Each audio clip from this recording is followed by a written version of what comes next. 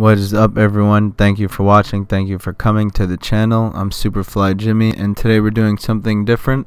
I'm coming up with like a 4 or 5 parter video on as the title would suggest, on the famous 2003 Star Wars game Knights of the Old Republic. Can you beat Star Wars Knights of the Old Republic with only these hands? I already knew I wanted this character to look like the greatest of all time.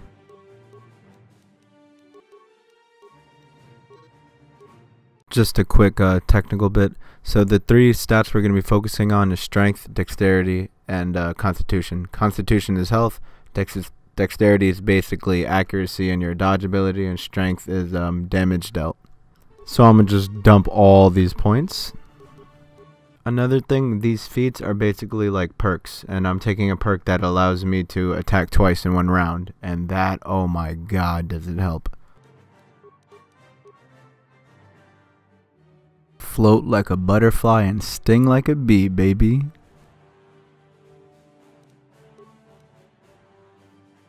And we are off. I'm just sleeping normally, enjoying a peaceful night, when suddenly, boom, a man runs in and he tells me something unimportant. I don't care. Something about this Sith, I don't know. I just woke up, but it sounded like a fight, so I immediately ran to my locker and prepared myself.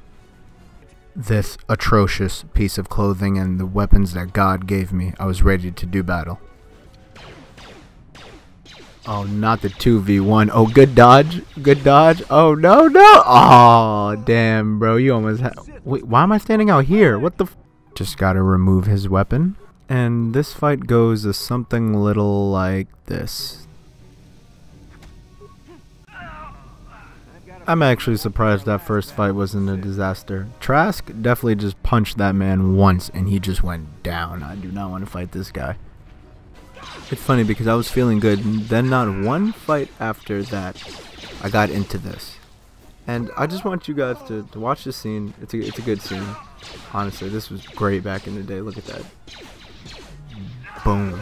Same dying sound effect 3 times. So there was 2 Sith at the end of that, right? Oh, okay, 3. What the... So I guess people are just popping out of thin air now.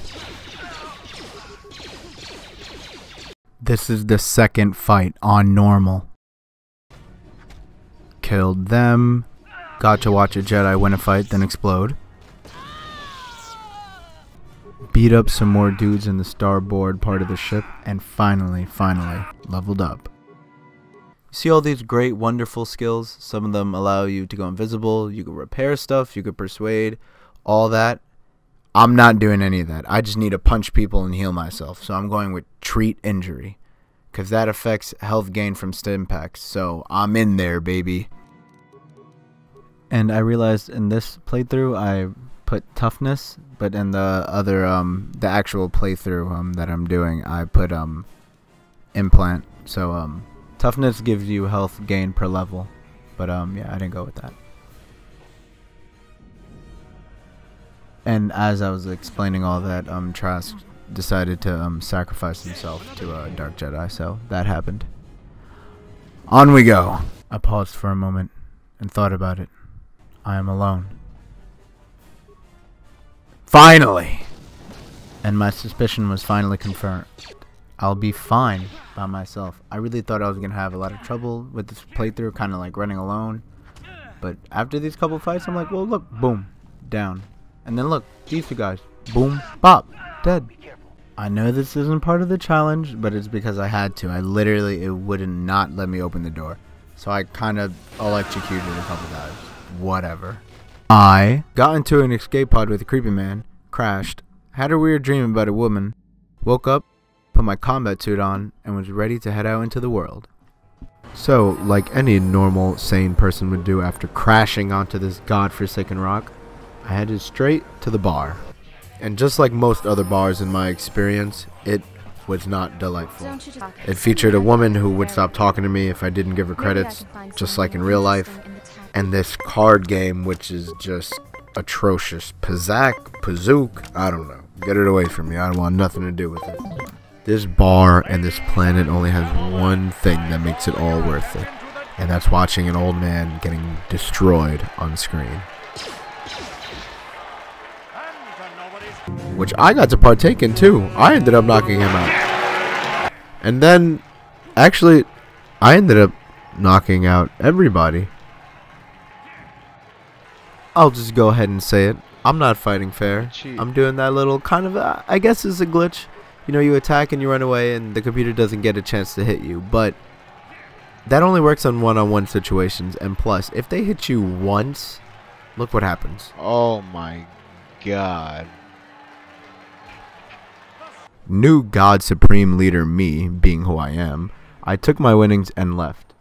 And then I ran across a couple delinquents who were robbing an old man. I quickly taught them a lesson, then taught the old man a lesson as well. Be strong, or you'll die. So I robbed him as well. After robbing that poor defenseless old man, something awoken in me. Something dark. And I liked it. I needed more crimes to commit. My soul demanded it. So I stole some Sith clothes, collected a bounty, and went straight to the underworld. This part was pretty difficult and a pretty significant jump in difficulty, considering almost every fight you get into has at least 2 or 3 people and they almost always have a blaster. So I definitely was getting destroyed for this, for a good amount of this run. I knew this part was coming up. I knew it was going to be pretty difficult, but I had no idea it was going to be this hard. These rat ghouls hit for like 7. They lower your stats. It's a nightmare. It's really it's so bad.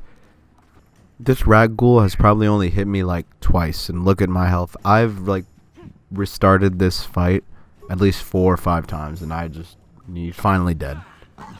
Mere moments after I defeated the rat ghoul, I contemplated whether I should continue the playthrough. Before I could even come up with an answer, a Twi'lek appeared out of nowhere and asked me to help her rescue her Wookiee slave. To which I immediately answered yes, as I too have always wanted a Wookiee slave. And for those of you who have like played this game, you probably know how hard this section is, and you're probably wondering where I cracked. It's right about here. After this rat ghoul just destroys mission and then 2-shots me, I had to level up. I had to, because the level 2 it was not working. I just leveled me and mission up to level 5. And with my newfound power, the rat ghouls could barely hit me. The Gungans didn't even really stand a chance either. After wiping the floor with all of them, I rescued my Wookiee slave. With the walking carpet freed, the 12-year-old unlocked the door, allowing me to proceed. I ran into a Rancor. I just looked at it, and it exploded, for it already knew the outcome of that bout. I entered the base alone like Muhammad Ali enters the ring alone, and I was ready, and I beat every enemy. All of them. None of them stood a chance, except for one.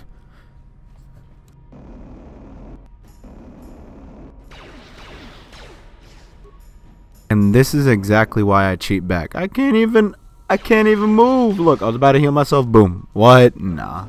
No. Shortly after pissing my pants in terror, I entered a pod race, where the prize was, you guessed it, another slave. I ended up winning the race, but she just happened to be a Jedi, so I needed a way off the planet now. So I entered the Sith base looking for the launch codes. And I was not prepared for this part. I had to leave like 2 or 3 times to sell items just to make sure I had enough med packs. The enemies here are large in number, but man, that Jedi at the end was tough. That fight was so hard, my character's body gave out even when he won the fight. He just died. He just couldn't do it anymore. With the Sith launch codes in hand, now all I needed was a ship. Guile informed me that a big-time gangster had the fastest ship in the universe, so we headed there. As soon as I set foot in the gangster's estate, I went immediately to the slave quarters, because you know, this game is obsessed with slaves. After murdering all the guests and the staff, I went straight for the ship, where I had to fight the gangster and his dog for it. And these dudes were no joke. I feel like the only reason we beat them is because we only had to kill one of them to trigger a cutscene. With the gangster down and the dog put to sleep, I quickly boarded the ship, blasted a couple more ships, and got up out of there. Thank you all so much for watching the video. Thank you for coming this far. Please leave a like, comment, anything that I can improve. Feedback is greatly appreciated. Stay tuned for the next video. And of course, I killed Bendak.